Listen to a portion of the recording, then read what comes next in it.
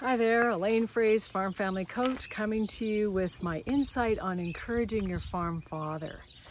This puppy's seen a lot of activity in June with late seeding, and many farm fathers are tired at this time of year, but it is Father's Day, and it's a gentle reminder for me as a Farm Family Coach to think about the things that you want to do to give a little bit of appreciation and accomplishment and acknowledgement to your farm dad.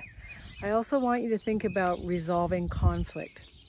If there's hurt, fear, frustration, all that combines and works itself into anger. And it's time to stop being angry and start creating solutions with the dyad between father and son. I also want you to think about softening your tone, asking about what the key issues are and attacking the issue rather than attacking the person. And as you make quick repair, I want you to figure out what is your model of forgiveness. Ask things like, Dad, what do I need to do to make things right? Son, I know I've been short with you, but we're business partners, and what is it you need that you're not getting? Encouraging the heart of your family farm and encouraging fathers takes intentionality. So I want you to think about what you're doing to protect your reputation, your good name. I want you to also pay attention to your health.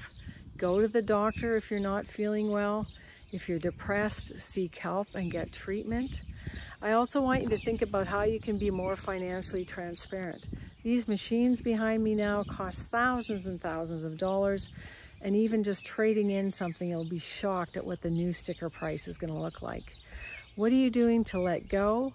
And how can you bless each other with your words? So in closing this video, I just want to read to you this poem that I found over 10 years ago by Adrian Rogers. And I have a PDF of this that you can download off my insights so that you can share it with your dad or find words to show appreciation. This is for you, Dad, the father I love, for the one who has cared all these years but has never heard enough about how much I care. So this is for you. For the one who has helped me through all my childhood fears and failures and turned out all that he could into successes and dreams. For the man who's a wonderful example of what more men should be. For the person whose devotion to his family is marked by gentle strength and guidance, and whose love of life, sense of direction, and down-to-earth wisdom makes a lot more sense to me now than nearly any other thing I learned.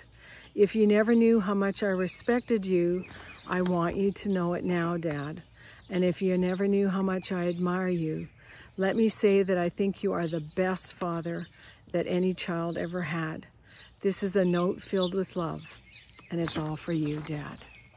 And if your dad's not here anymore, take time to remember the lessons that you've been taught. My dad passed 11 years ago, and he left me a beautiful legacy of love. Happy Father's Day, and happy Father's Day to all of you who may not be fathers, but are a father figure to those in your community. Go out and tell someone how much you acknowledge and appreciate them. Don't wait. See you soon.